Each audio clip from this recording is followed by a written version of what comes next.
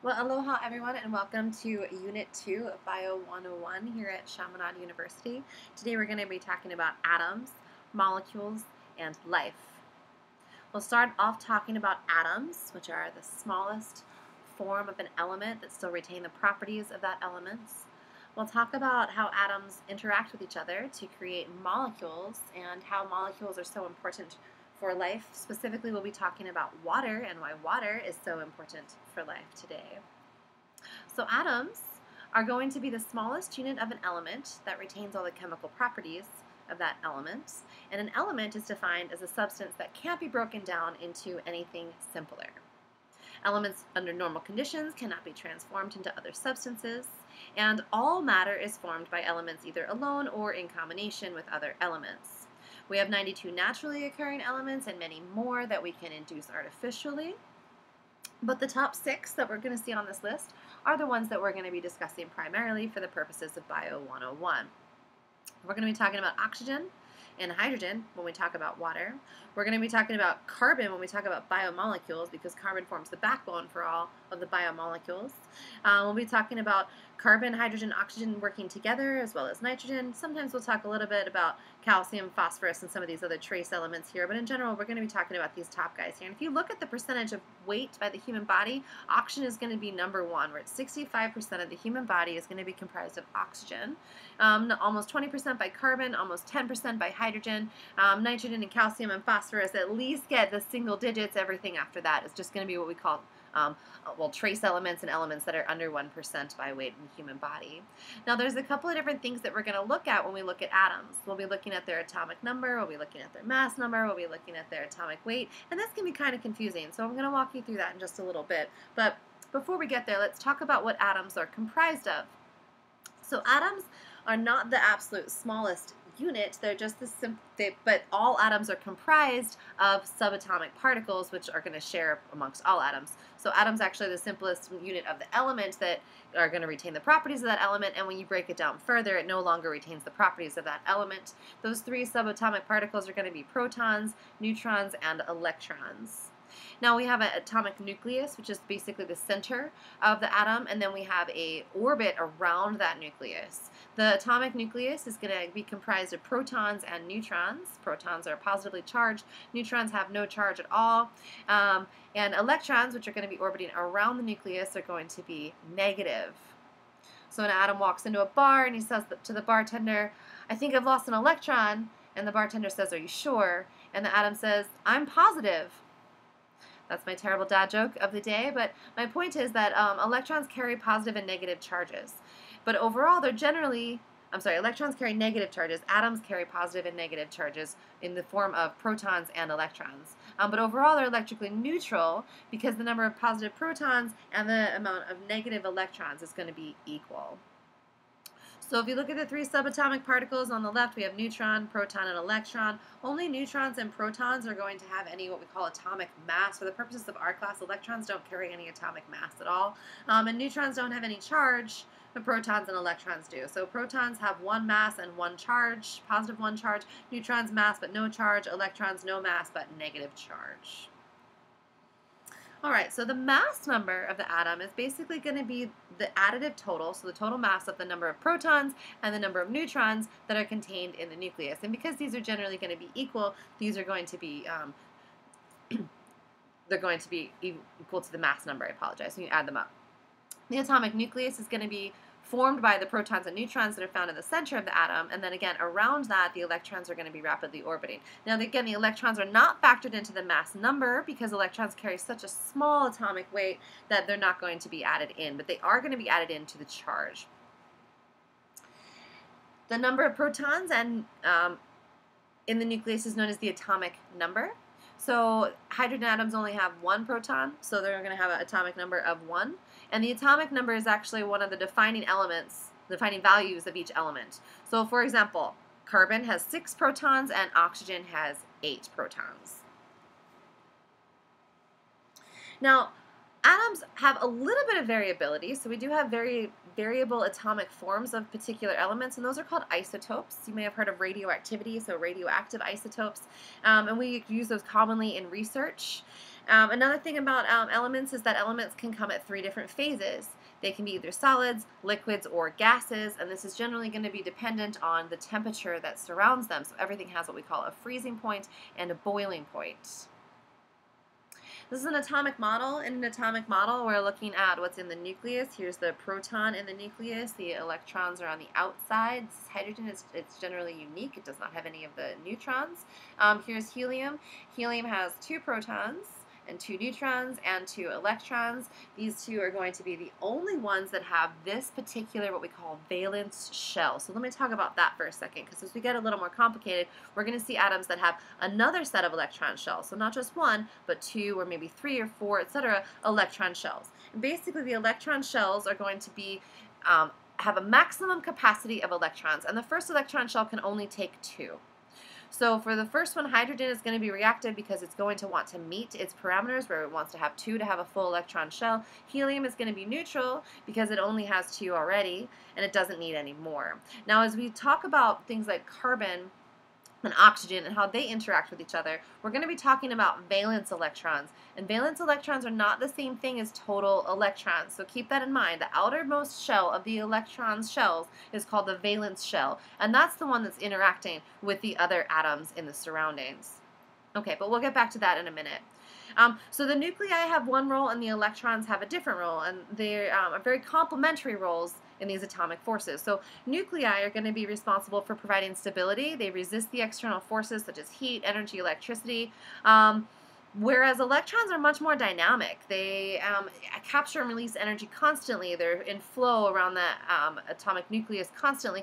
And so that's going to be responsible for creating the bonds between one atom and another.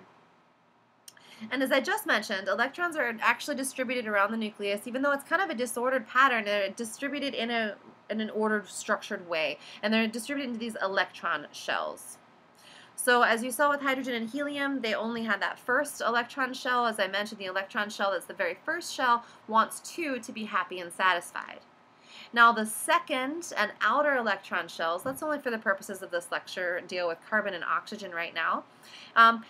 The outer shell here wants to have 8. So this egg carton only holds 2, and this egg carton holds 8. And in order for the atom to be happy, it wants all of the eggs in the egg carton. So carbon has 4, and on that what we call valence shell, right, this outer shell here, and it wants to have 8. That means that it can make up to 4 bonds, and that's what's going to make it really unique, because it's going to be the most versatile of all of the atoms in the terms of the amount of bonds that it can make, because it can make 4, which means that it can make 4 single bonds, it can make 2 double bonds, it can make 1 single bond and 1 triple bond, for example. So it has a lot of options. Whereas oxygen here, in its valence shell, now keep in mind its number is 8, but in its valence shell it has 6, right? Because that first shell takes away 2. So you always have to subtract 2 from that number, that atomic number, to get to the amount of valence electrons. In this case, 6. 6 means in order to get to 8, it's reacting with 2. So in order to fill this egg carton, it needs 2 eggs, which means it can make either 1 double bond or 2 single bonds. And you can see why that constraint is a little more limiting than carbon, which has a lot more versatility. All right, so let's move forward. We'll talk about bonding a little bit later, but let's talk about electrons for a second. So electrons get kind of excited. They're excitable anyway, and they can take energy from their surroundings and pop up to a higher energy shell. And they can do this repeatedly, right? Pick up energy, pop up, give off energy, pop down, and when it releases the energy, again, it's going to fall back to its original shell. And this is going to be the dynamic of life, right? Life depends on these electrons capturing and releasing energy, right? And you can picture the use of a light bulb. So a light bulb is actually going to be a piece of, in the side there's a piece of metal that gets superheated, and the electrons that get passed through, the actual electricity that goes through that wire, means that those electrons go rapidly from the outer shell to the original shell over and over, releasing the energy, capturing the energy, and it gets so hot that it starts to glow. And that's how the light bulb actually works. It works kind of like this. So we have energy that gets absorbed, it pops out to the higher energy shell, it releases the energy off in the form of light, and then drops back down to its lower energy shell. Now, as I mentioned, every electron shell is going to hold a specific number of electrons. So we have multiple different sizes of egg cartons. That first shell that we talked about only holds 2 electrons, whereas the second shell holds 8. And if it isn't even to 8, it wants to do one of two things. If it only has 1 in that outer shell, it wants to give it up to get down to 0 because that's also happy. So if it has 1, 2, or 3, it's going to want to release or perhaps share the electrons. If it has, for example, 7 or 8, 7, it's going to want to take one to make 8. If it's 8, it's neutral. And the electrons that are in the shell closest to the nucleus are going to fill first. So that first electron shell that I mentioned with 2 is always going to be filled up first. So you're always just going to want to subtract 2 from that atomic number to get to the amount of valence electrons that we're actually working with when we're talking about how atoms interact to make molecules. Now, molecules happen when more than one atom, so 2 or more atoms from either the same element or different elements, are going to come together based on the interactions of those electrons in those electron shells. Now let's talk about water, for example, because we're going to be talking about water extensively towards the end of the lecture. And water is comprised of hydrogen and oxygen. We have 2 hydrogen molecules and 1 oxygen molecule. You might recognize it as a Mickey Mouse molecule, and I'll talk about why. You'll see why in just a second. But basically, we've got 2 atoms of hydrogen and 1 atom of oxygen. And another example of a molecule is something like sodium chloride, where we have sodium and 1 atom of chloride, so 1 atom of sodium and 1 atom of chloride come together, and that's going to make table salt. Now, atoms are only going to react if they have an incomplete egg carton, right? An egg carton that's full is not going to cause any reactivity. So any atom that has an outer shell that is completely empty or completely full, either 0 or 8, right, is going to be considered inert. Neon, for example, has 8 electrons in the outermost shell. It's full, therefore it's inert. So it's not going to react, right? So neon walks into a bar and somebody tries to pick a fight and neon does not react. I know my jokes are terrible, but hopefully it'll help you remember that when it has a full electron shell, it has no reason to empty any out or pick any up because it's happy. Now, atoms are able to react based on the amount of electrons that are in that outer shell. So for example, oxygen that has 6 in its outermost electron shell can hold 2 more. So it's susceptible to reacting, and again, it can react in a couple of ways. It can do 2 single bonds, or it can do 1 double bond. So let's talk about the different types of bonds that we can make. There are 3 separate types of chemical bonds. The 2 major types that we're going to talk about are going to be ionic bonds and covalent bonds. And that's basically whether or not atoms are transferring electrons from one to another or whether they are sharing electrons between one another. And then the third type is a hydrogen bond. And a hydrogen bond is going to be very specific to water itself, or just to the hydrogen itself. And basically, atoms are going to be looking to become more stable. So if an atom has an electron shell that has 7 and wants 8, it's going to be looking to pick one up. If it has 1, it's going to want 0 and be looking to release 1. And these are called these different types of chemical bonds. Now, if we look at hydrogen and oxygen in the water molecule, they're both going to gain stability because they interact with one another. So hydrogen only wants to make 1 bond, and oxygen wants to make 2 bonds. So oxygen is able to make 2 single bonds, 1 to each of the hydrogens. So hydrogen 1 has 1 double bond to oxygen, hydrogen 2 has 1 double bond to oxygen, and oxygen has 2 single bonds. Let me just back that up. Let me just see if we can move forward here. I feel like I've lost you. Find water, and then let's talk. All right, here. So this is what water looks like. So here we have oxygen. Oxygen is a larger molecule than hydrogen. Hydrogen, as you might remember, only has 1 in its valence shell. And its valence shell is a little bit of a smaller egg carton than oxygen. So it only wants 2, right? It has 1 and it wants 2. So it's reactive. It's able to make 1 bond because it has 1 and it wants 2. Oxygen, on the other hand, has 6 and it wants 8 because it's got that second valence shell, which is a little bit larger and holds 8 instead of 2 like that inner shell. That means that it's able to make 2 bonds, 1 with hydrogen 1 here and 1 there. And that way, oxygen is able to make 2 single bonds, and each hydrogen is also able to make 1 single bond, so it's stable. But what's interesting about this, and we'll get back to this when we talk about water specifically, but what's interesting about this is that because oxygen is a larger molecule, is a larger atom in this water molecule, the electron that's shared between hydrogen and oxygen is going to spend longer in oxygen's care than it is in hydrogen. And that means, see how if you were pretend that you were an electron and you had to orbit this versus orbiting that, right? It takes a little bit longer to go around this than it does to go around that. So this is going to be partially negative. It takes the electron for a little bit longer. Then the electron is going to be shared here with the hydrogen is going to travel a little bit further. That's going to give what's called partial charges. So it's a partial negative charge and a partial positive charge, which is going to lend itself to the ability of water to bond with another water molecule.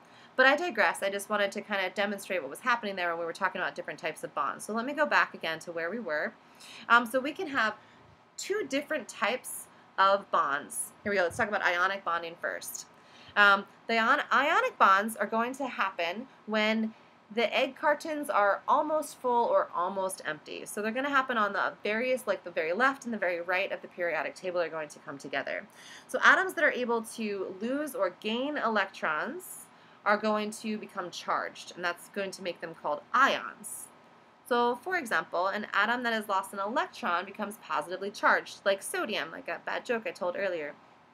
Atoms that have gained electrons are going to become negatively charged, like chlorine. So sodium has a positive charge, chlorine has a negative charge. They're going to get attracted to one another, and they're going to be bound by an ionic bond.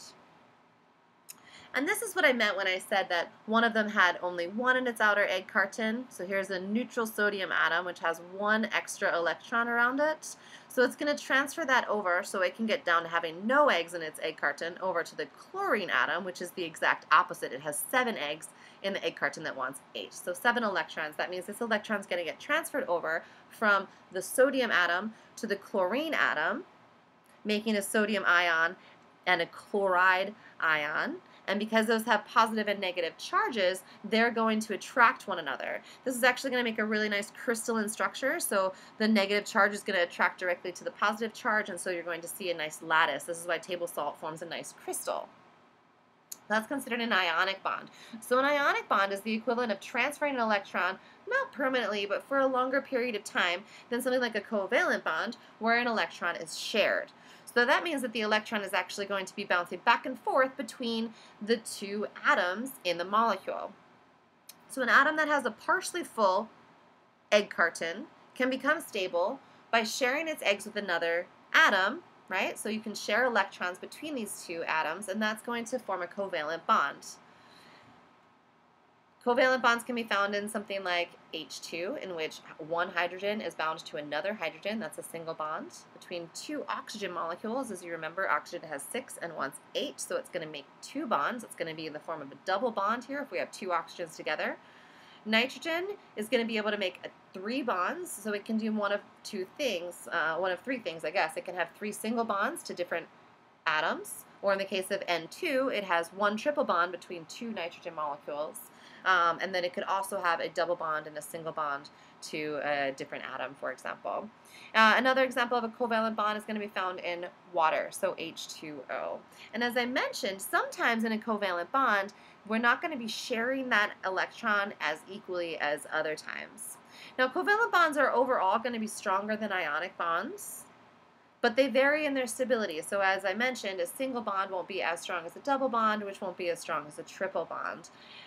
So covalent bonds are going to vary in their stability, but they are generally going to be stronger than ionic bonds, particularly in an aqueous solution. And we'll talk about how water disrupts ionic bonds in just a little bit. But if you figure that we have those partial positive and partial negative charges that I was talking about earlier in that unequal distribution of the electrons in the water molecule, that means that the partial positive charges can gang up and become the equivalent of 1 positive charge, and the partial negative charges can do the same and become the equivalent of 1 full negative charge. And in that way, they can disrupt an ionic bond. So this is what I was just mentioning. So biological molecules have to function in an environment that's generally a watery environment. So ionic bonds aren't going to last very well here. They're going to break down very quickly. And so most of the bonds that we're going to be talking about in our biological molecules, like proteins, sugars, and fats, and that's going to be in its own chapter, but they're going to be held together by covalent bonds mainly. All right, so this is talking about multiple different atoms that we use that are found anyway in biological systems: hydrogen, carbon, nitrogen, oxygen, sulfur. And again, we're going to be talking about the outer electron shell, which is different for hydrogen than any of the rest of them, because the hydrogen only has the first shell, which has a full is full with 2 electrons. The others are going to want to hold 8. So remember that first egg carton only holds 2. The next egg cartons out, for at least the purposes of this class, are going to hold 8. And that means that carbon is going to have 4 electrons in its outer shell, and it wants to hold 8. It's going to be able to make 4 separate covalent bonds. And there's a way that it can combine that. It can do 4 individual single bonds, it can do 2 double bonds, it can do 1 triple and 1 single bond. So you can see it has a lot more versatility than some of the other atoms. Nitrogen, for example, again, it has 8, or it wants 8, it has 5. That means it can make 3. It can do either 3 single, or it can do 1 double and 1 single, or it can do 1 triple. Oxygen has 6 and wants 8. That means it can form 2. It can do that either by 1 double or 2 single. Sulfur is kind of the same thing, except it's going to have 1 extra ring around it. I won't be asking you anything tricky like that for the exams, I promise. But what I'd like you to understand is the amount of electrons that are available in that outer shell, which is basically the atomic number minus 2, with the exception of hydrogen, because hydrogen is working on a different level of valence shells. And then you're going to take that and subtract it from 8. So if it has 4 and it wants 8, it's going to make 4. If it has 5 and it wants 8, it's going to make 3. If it has 6 and it wants 8, it's going to make 2. Does that make sense? So that's where we are in terms of how atoms are going to be bonding to one another in order to make molecules. Now, the atoms within a molecule might have different nuclear charges, right? Positive or negative charges. And that might have more of a positive nuclear charge, pulling more on electrons with a covalent bond, for example. So we might end up with different bonds that are going to be a little bit more equally shared or less equally shared. And that brings us to what we talked about with water, in that the electrons in water are not equally shared, right? In water, the electrons are going to take a longer time orbiting the oxygen than they do the smaller hydrogen, and so therefore they're going to be unequally shared. And an unequally shared covalent bond is called a polar covalent bond. And the way that I remember this is that polar bears sit on ice, and ice is made of water, and water is a polar molecule. So it's pretty simple, just kind of, I know it's a silly thing to remember, but just go with polar bears sitting on an ice flow, and the ice is made of water, and water is a polar molecule. Now, a non-polar covalent bond would be when we were able to have an equal sharing of the electrons between the 2 atoms. Now, an example of this would be a single bond between 2 hydrogen molecules, or a double bond between 2 oxygen molecules, right? Anytime that the electrons are shared equally, it's what we call non-polar.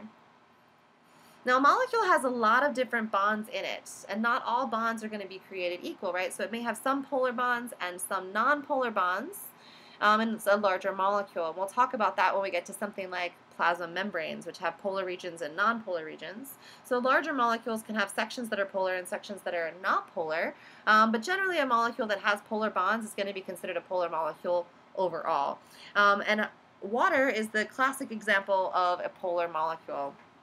There's a slightly positive charge pole around each of the hydrogens. Again, the electron doesn't spend as long around the hydrogen, therefore giving it a slight positive charge because the electron is negative, right?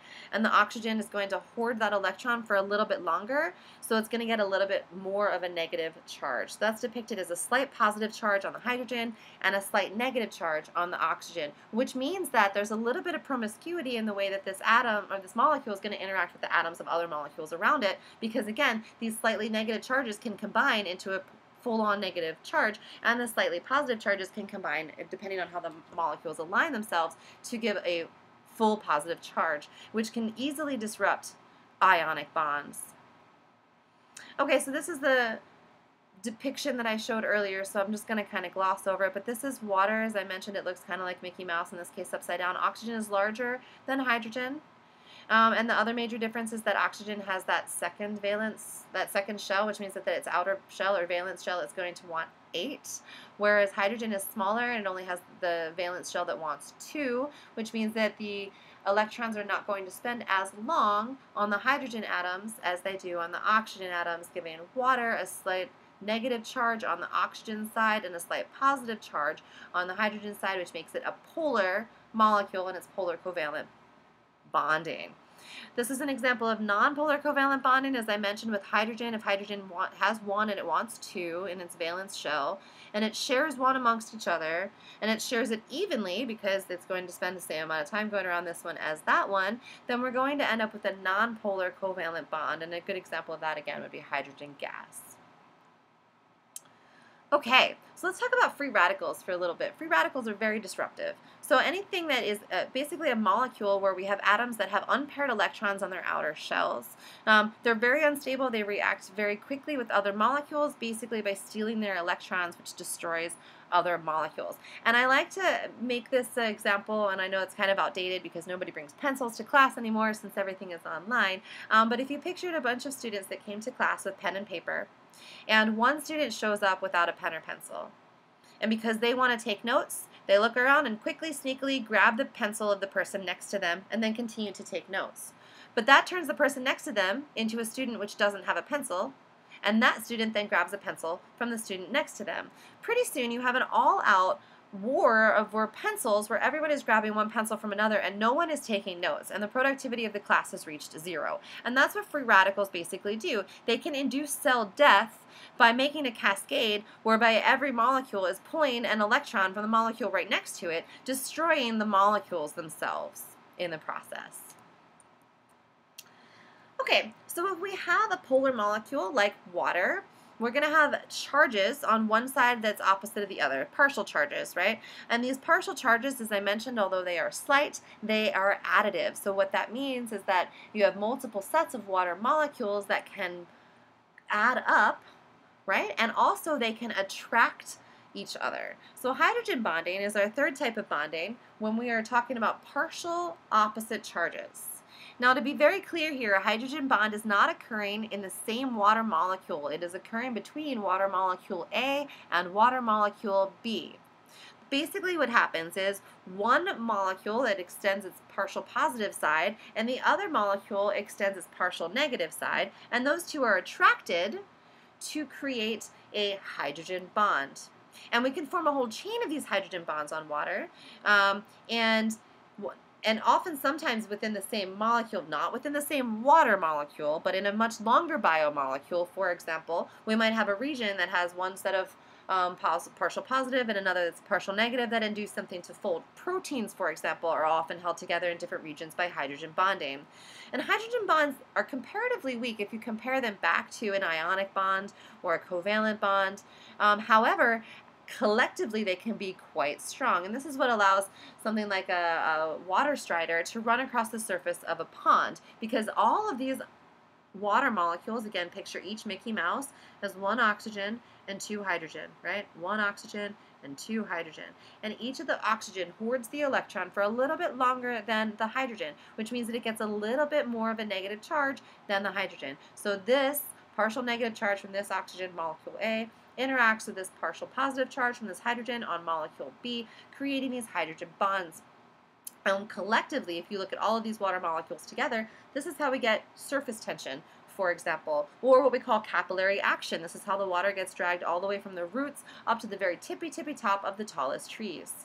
And that's by what we call cohesion, right? We just talked about this attraction between water molecules, and that is what allows them to stick together to pull themselves up to the very top of the tree, for example, or if you ever were to put a paper towel or a piece of toilet paper in a glass of water, it's not just what's in the water that gets wet. The water actually pulls quite quickly up the paper towel, and that's because we have this cohesion amongst two water molecules and three water molecules and a whole chain of water molecules that pulls them along to wherever the direction the first one is headed. And that's also what allows us to create surface tension on the top of the water. Certain things might sit on the top of the water. If you drop a feather, for example, it might sit on the surface of the water. Certain spiders and also a water strider actually rely on that surface tension to be able to stealthily move across the surface of the pond, something like this. Here's our water strider here, and here is the very tippy top of the treetops are still going to get water because the water is going to be pulled up kind of like a straw from the molecules that are in a long chain going all the way up the trunk of the tree. Now, let's take a break about talking about how water works, and let's talk about it as a solvent. So water actually is going to be the universal solution, right? Universal solvent, I mean, in making a lot of different solutions. So most of the solutions in our body are actually going to be water soluble. So a lot of different things are going to dissolve in water, and the term for dissolve is basically when something is completely surrounded and dispersed. So for example, a spoonful of sugar in a glass of water or a spoonful of salt in a glass of water would dissolve, but a tablespoon of sand would not dissolve. And this is what I meant when I said that the charges were additive. So if you look at, here's our sodium chloride, that beautiful crystal of table salt that I showed you earlier, with the negative charge on the chloride and this positive charge on the sodium that are going to have this positive negative interaction that allow it to have a beautiful crystalline shape. It's actually going to be easily disrupted by the additive charge of all of the partial positives of the hydrogens and all of the partial negatives of the oxygens. And you can see that that aligns, so the oxygen is going to have a partial negative charge. We have a full positive charge of the sodium. Here, let's look here, full positive charge of the sodium, and 3 partial negatives from the oxygen is going to be enough to pull that sodium away from its dance partner. And same thing over here, we're going to have the partial positive charges of the hydrogen interacting with the negative charge, which is going to pull this one apart as well. And that's how things are going to dissolve into water, is that what we previously had in terms of ionic bonds, like this crystalline structure of table salt, is going to be broken up and disrupted by the additive nature of all of these partial positive and partial negative charges because of polar bonding and hydrogen bonding. All right, so anything that's able to be soluble in water is going to be considered hydrophilic. So anything that we just talked about that's able to dissolve into water, like salt and sugar, those are considered hydrophilic molecules. Basically, they're molecules that are attracted to the ions or different polar molecules, and therefore can dissolve. Things like sugar and amino acids can dissolve into the water solution.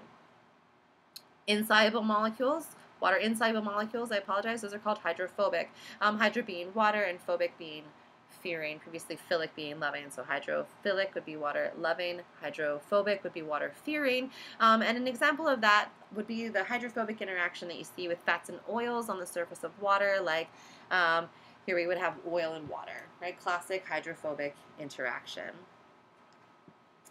One of the most important things of water is that water is able to help moderate temperature changes inside an organism, because it takes a lot of energy to heat water and also a lot of energy to evaporate water. So the evaporation of water is actually a cooling process. So when the evaporation of water takes a lot of energy, that's actually going to cool the individual down with something like sweating.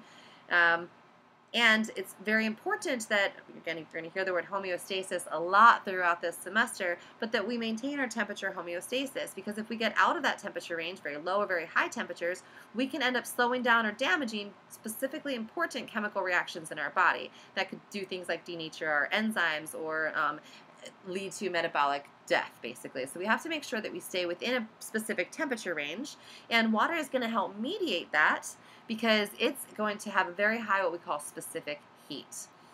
It takes a lot of energy to heat water up, and the specific heat is defined as the amount of energy required to heat 1 gram of a substance by 1 degree Celsius. And that's actually aligned to how long it takes, or the specific heat of water.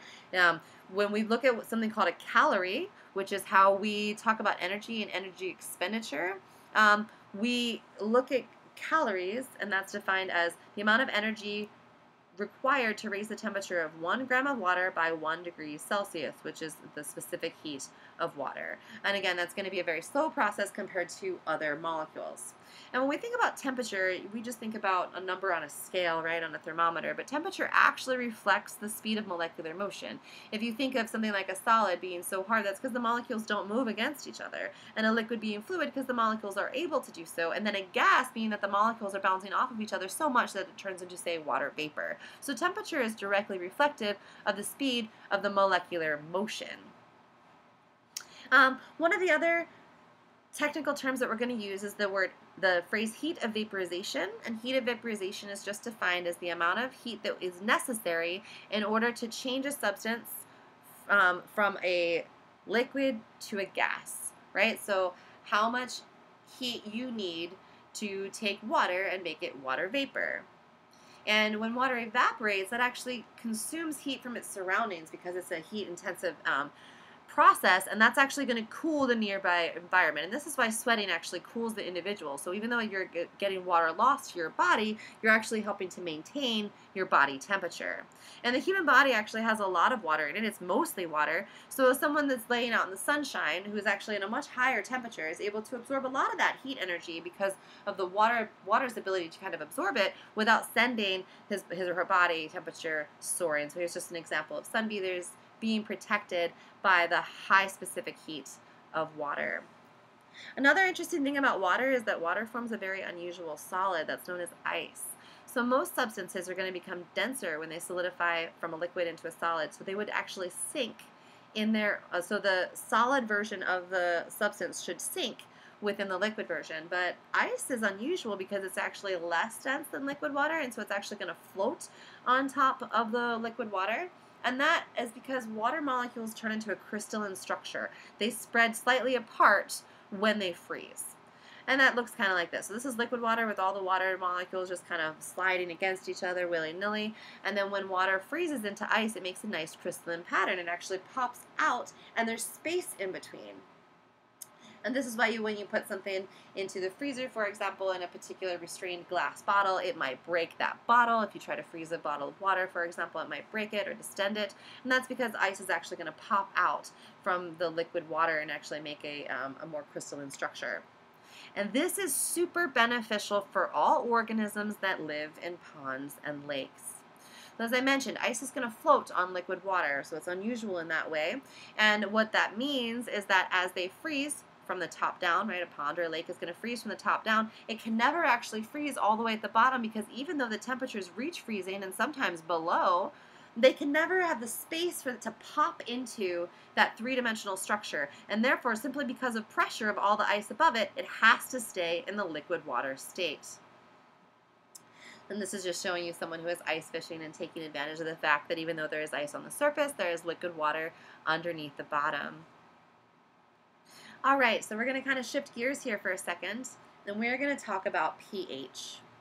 And anything that is a solution that is water-based can be either acidic, which means it has a low pH.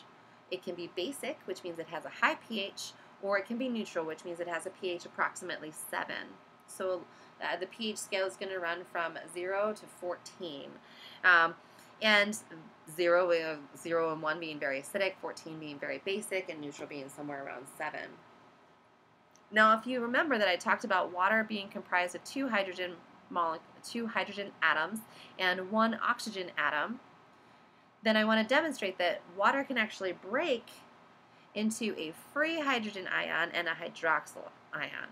And so this OH group is going to be at negative because it's going to carry that oxygen, which is going to have a partial negative. This hydrogen is going to be positive. Now, if we have more hydrogen ions in solution than we do OH groups, right, hydroxyl groups, then we're going to be acidic. And if the opposite is true, then we're going to be basic. So what are we doing when we talk about pH? We are talking about the ratio of the hydrogen ion and the hydroxyl group, which are going to have come off of a water molecule that has been split in half. So it can split into OH and H. The OH is negative, the H is positive, and when we look at the ratio of them, we're going to end up with either free hydrogen ions in solution, right, or less hydrogen ions in solution. So something like hydrochloric acid, for example, could provide the hydrogen ion without providing the OH group. So now we're going to add with an increase of hydrogen ions, so we have more H than we do OH, and that's going to be considered an acid, right? We have multiple naturally occurring acids like lemon juice and vinegar, and we're also going to have multiple naturally occurring bases as well. Things like baking soda and chlorine, bleach, and ammonia are going to be basic. Now, the reason something would be basic would be if we had a higher concentration of OH, which is negative, than we do hydrogen ions. And that could happen if we had an increase of something like sodium hydroxide, which would add the OH negative, but does not add any of the hydrogen ions. And so therefore we'd end up with an increase in OH as compared to the concentration of H. And so that's really all it is. It's just the ratio of the OH molecules and the H molecules. If we have more OH, they're basic. If we have more hydrogen, it's acidic. And if it's even, then we're neutral, or even-ish, then we're neutral. Okay, so water is always going to be broken down back and forth between liquid water and the ionized version of the hydroxide ion, which is also considered a hydroxyl group if you put it onto some other molecule, and the hydrogen ion. So it's a ratio between the hydrogen ions and the hydroxide ions. Now, if we have more of the hydrogen ions than we do the hydroxide ions, we have a pH of 0 to 6. That's going to be acidic. And this number is going to be how far off this scale is. So how many more, and it's a logarithmic scale, so it's going to be groups of 10 more, tenfold more every time you go down. pH of neutral is about 7. It's going to be when we have approximately the same amount of the H and the OH. And pH of 8 to 14 is going to be basic. Basically, we have more OH than we have H. All right, here's an overview of the pH scale of some things that you might be able to find in your own house that have relative pHs. So something in the pH value of 6 to 8 is going to be considered neutral-ish. Things like milk, water, blood, sweat. You'll see most of our bodily fluids are actually found in here. There are some exceptions, though. We do get more acidic as we talk about things like urine. Urine's actually going to be in the 5.7 range. So actually we have some regions of our body that do have more acidic things. Something like, for example, stomach juice is actually about 2.3. So it's very acidic. I'm sorry, stomach acid is about 2. It's more acidic than, say, lemon juice. So different regions of our body do produce fluids that are at variable pHs, but most of the body fluids are going to be found somewhere in the region of 6 to 8.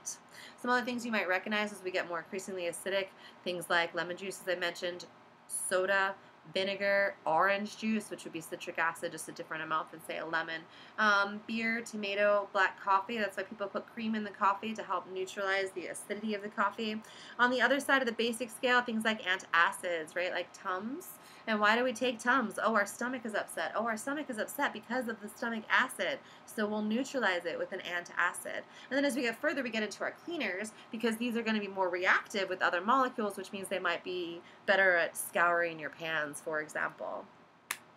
All right, so as I mentioned, inside our body, we want to have a pretty constant pH. And so we're going to need something called a buffer. And a buffer is a specific type of molecule that's going to help the solution maintain a constant pH. Buffers are responsible for accepting or releasing hydrogen ions if we end up with a change in pH. So it's going to notice the amount of free hydrogen ions in solution and either accept if we have too many or release some from a compound that or region of the molecule in order to help offset it if we have too few. An example of a buffer is the bicarbonate buffer, and that's found in our bloodstream, and that's one of the main reasons that we can prevent major changes to the pH of our bloodstream. So for example, if the blood ends up becoming too acidic, right? It's too acidic because we have too much free hydrogen ions in solution. So therefore, we're going to want to absorb that hydrogen ion. So we take bicarbonate, and it's going to meet that hydrogen ion, and it's going to absorb that hydrogen ion to make carbonic acid, therefore removing the hydrogen ion from the bloodstream and returning our blood back to a more neutral pH. However, if the blood goes the other way, right, if our blood becomes too basic, that means that we have more of the OH groups and not enough of the hydrogen ions, then the carbonic acid is going to free the hydrogen ions in order to be able to combine with those OH groups, right, so that we can form water. So that hydroxide ion is going to be what causes it's a concentration of the hydroxide ion to the hydrogen ion. And so if we are going to be able to release a hydrogen ion here from carbonic acid, that's going to make it bicarbonate. That free hydrogen is going to bond with the hydroxide ion to make water, and that's going to remove the hydroxide ion from solution, which is going to, again, help us restore a neutral pH. All right, so that brings us to the end of our lecture here today. I appreciate you coming all the way to the end. Thank you very much, and I hope you have a fantastic day. Happy studying.